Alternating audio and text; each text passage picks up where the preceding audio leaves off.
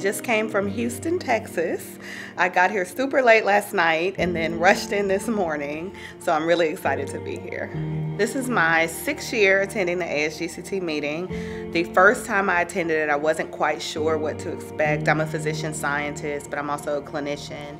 This is our 22nd time that we've exhibited here at ASGCT, and every year we've tried to present data and get together with people from all the different sectors that are here. I wouldn't miss it for any other reason. It's just a great opportunity to be here. I was in grad school at the time of my first meeting, and I was completely in awe and completely lost seeing all these amazing scientists that you read about in all the papers, but you get to put a face to a name, and it's really exciting. I am Guangping Gao, and I am the president for ASGCT. I have been a member of ASGCT since 1996. Now we're entering a most exciting time of the field. I am very enthusiastic for the future.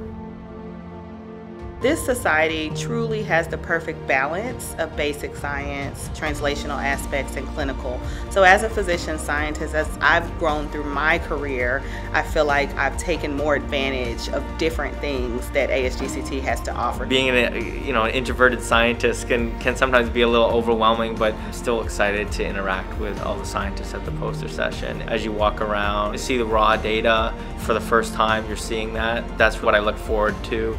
The networking opportunities are in the hallways because we're always meeting new people from these different sectors, and it's a great chance to be introduced to somebody at a different level that can help out, depending on whether you're at the early stage investigator who's in academia or a big person in pharmaceutical industry. It's a great opportunity for everybody to get together, and that's what we need is a good mix, and we've got it.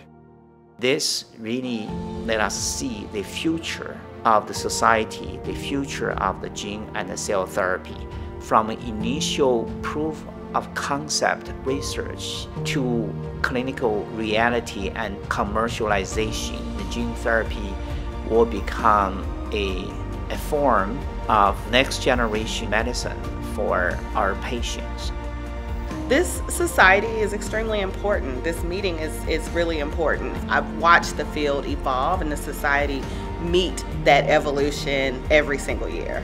From where we are now to where we were about 5 or 6 years ago, the sky is the limit. I remember when we started out and we just had a few hundred people at the first meeting in Seattle. That was an exciting moment.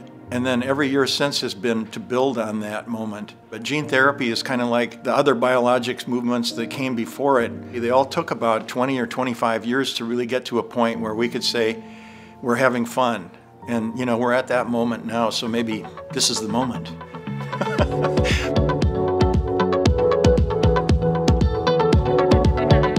I want to thank everyone for your great science, great participation, great support and contribution to ASGCT. Thank you very much.